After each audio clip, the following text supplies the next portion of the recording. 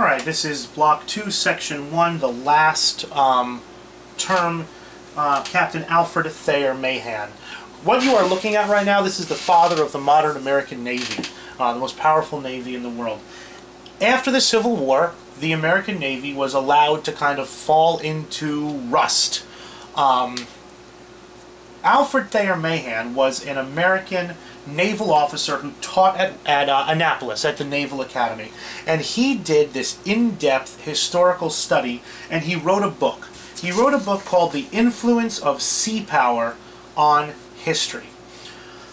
And in this book, Captain Mahan argued that every great power in the history of the world has had strong navies to protect their trade.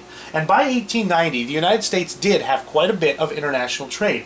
Trade with Latin America, trade with Europe, trade with Asia, trade with China, trade with Japan, trade with Australia. And Mahan said that if the United States wanted to be a powerful country, in order to protect this trade, it would have to build a powerful navy. Mahan found an ally in Theodore Roosevelt, who became a proponent in the government for his plans. And in the 1890s, the United States did, on the advice of Captain Mahan, begin to build a modern, world-class, powerful navy.